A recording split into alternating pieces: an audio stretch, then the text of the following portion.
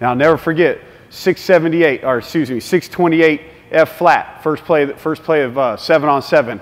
And I dropped back and we got the 20-yard dig over here and we got the drag coming like this. And they're in Tampa too, and the Will linebacker drops back, you know, he floats back, so I come back, boom, I hit the tight end coming across, and he gets 7 or 8 yards, and I'm feeling good about myself. And I walk over to Coach Marks because he used to stand off to the side, and you'd have to go over and get the play to him. I walk over there, I'm feeling good. I walk over like this, stand next to Coach Marks, and he has no expression on his face.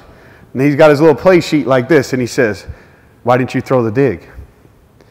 And he doesn't even look at me. "Why didn't you throw the dig?" And I said, "Well, you see, I saw cover 2, and I saw the linebacker, you know, he started drifting back and da-da-da." So he said, "Why do we call dig?" I said, "For cover 2. He said, "So did you get cover 2? I said, "Yeah." He said, "Well, I'm not asking you to evaluate what happens elsewhere. If we get cover 2 and we call dig, throw the dig."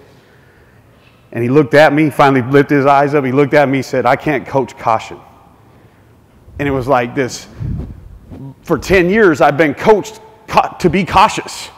Hey, it's better to you always take a profit, da-da-da. And here was this coach saying, when I call it, and if you get what we're looking for, you rip it. And if something goes wrong, that's on me. And I'll take the bullet. And he did it over and over for me. And it freed me up. For 2 years, I threw for 4,000 yards each year with him.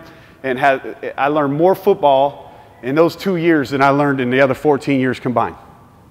Loved him.